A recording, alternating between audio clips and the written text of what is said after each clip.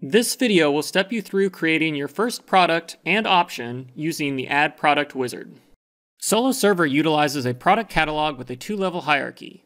Products define the applications, services, or other items you want to license or sell, and options define any variations you offer for those products.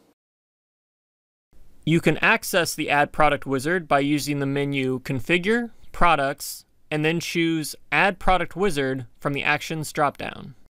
To start, you will need to create a new product. For software, the product is the name of your application, and the options are the different license types for that application. We recommend creating a product for each application that should be licensed separately. Throughout the wizard, tooltips are listed for most fields to provide additional information. For example, this tooltip indicates that the description is listed in the shopping cart and customer license portal. For the option, you will first need to choose the type of product. The licensed software or application type applies when you want to issue a license entitlement to a customer. The option name can be as simple as license, or could be more descriptive like 1-year license. As you proceed, the summary of current selections is updated with the most important information. You can choose to start the wizard over or go back a step if you need to make a change. On this step, you must choose the licensing client you are using for this particular application.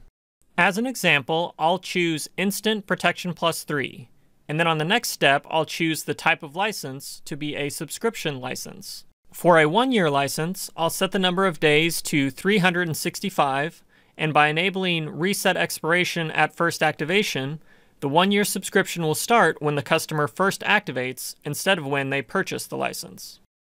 The summary section is dynamically updated with this information to help you confirm your selections. I'll assign 2 activations, which allows the customer to activate 2 separate computers with the same license.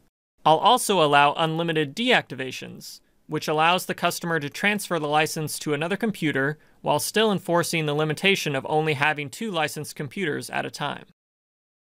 If you've activated your Solo Server account, you can upload a file and associate it to this option.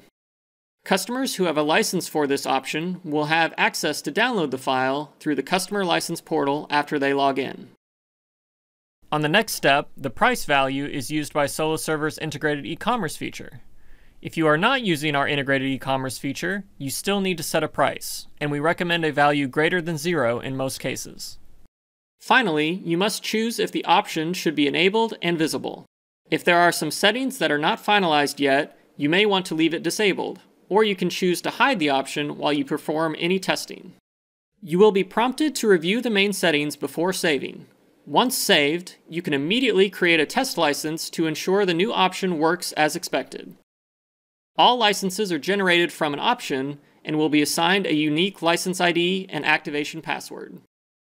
You can use the menu Configure, Products to view all your products and options, click into a product or option, and change the settings if needed, such as updating the name, description, price, or the enabled and hidden status. Many of these settings are automatically set by the wizard, and you can use the menu Help for this page for details about each setting.